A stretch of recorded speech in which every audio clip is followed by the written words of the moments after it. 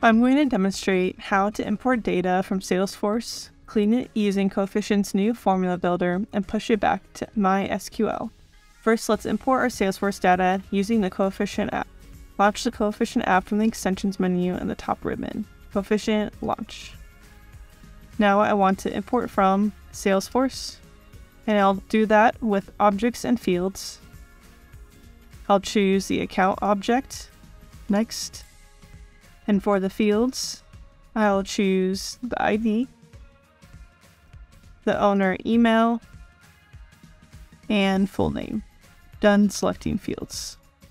For the purpose of the video, I'll limit my results to 10 rows.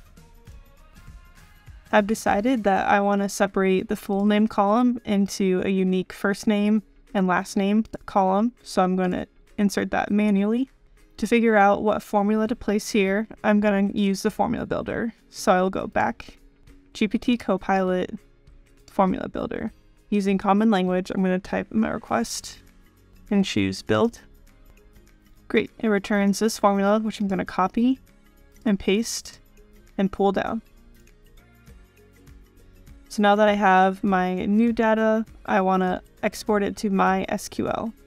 So I'll go back, export to MySQL. I'm choosing my current tab, the account tab, the header row. The header row is row 2. Next, I'll choose the opportunities table, and I want to update existing records. Next. I choose the opportunity ID, first name, and last name.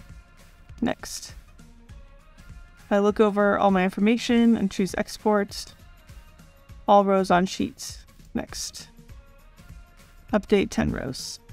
And there you go. I imported data from Salesforce, manipulated it in Google Sheets, and exported it to MySQL.